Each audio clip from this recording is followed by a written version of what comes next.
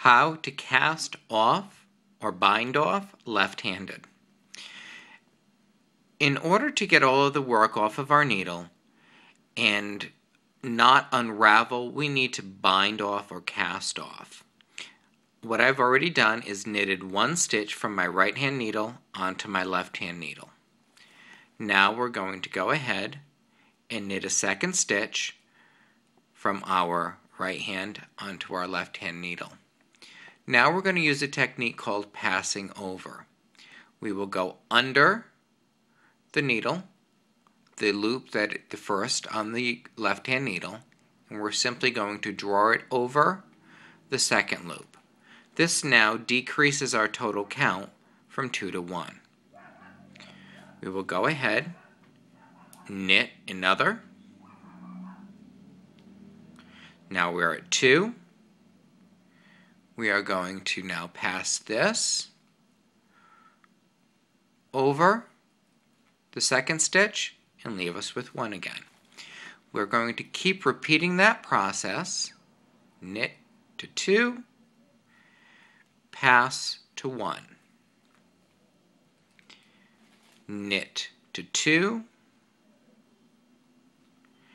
Then we're going to just go under the first loop and pass it over and off to 1. So no matter what, once I finish, I am decreasing from 2 loops to 1 loop every single time. Now I'm reaching the end. I'm going to knit this last stitch off. I have 2. I'm going to do the same thing. I am going to pass this stitch. Now I'm down to 1. Now I'm going to make this loop really big.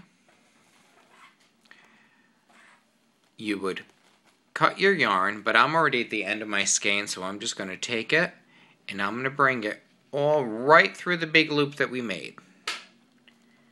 Pull, and there you go.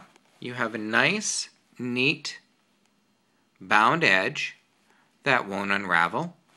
You can also go ahead and crochet an edge onto this. It's a little tough to see because it's black, but this looks very much like a crocheted edge when you finish off. So that's really all there is to binding off left-handed. Happy knitting!